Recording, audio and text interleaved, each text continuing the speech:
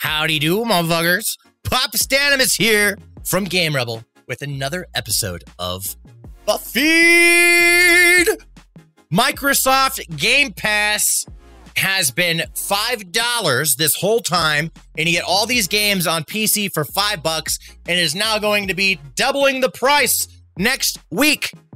That kind of sucks, actually, because there were so many good games. Before we go any further with this topic, I would like to please ask you guys to subscribe, to like the video, and drop a comment down below with your thoughts on this topic. I will respond to your comments. You can talk to me. We can have an intimate conversation.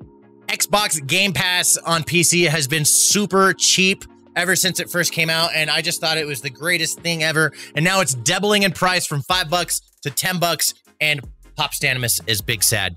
So many good games on there. Sea of Thieves. I'm just going to name these off the top of my head. Didn't even plan this out. Sea of Thieves, Outer Worlds, Microsoft Flight Simulator, Halo games, bunch of great indie games, Final Fantasy games. There's so much. Is there Final Fantasy? There's so many good games on this thing, and they're always updating it, adding more stuff. And for $5 a month, it was such a good deal.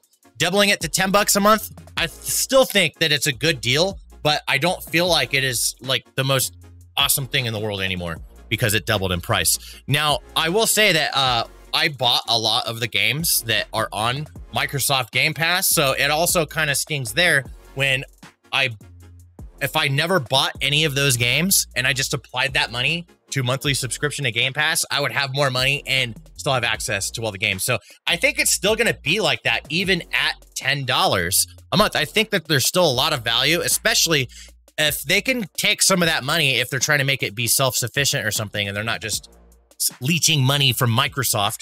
Okay, if they can make this thing make money and then they could take that money and license better deal, it'll be like Netflix for games through Microsoft. If they could pull that off with the extra cost, then great. That's how I feel about things when Microsoft or when Netflix has price update or increases. I say, you know what? I'm okay to pay the extra money as long as we can get way more content next year on Netflix or something, you know? And it's kind of a long con. You have to wait it out.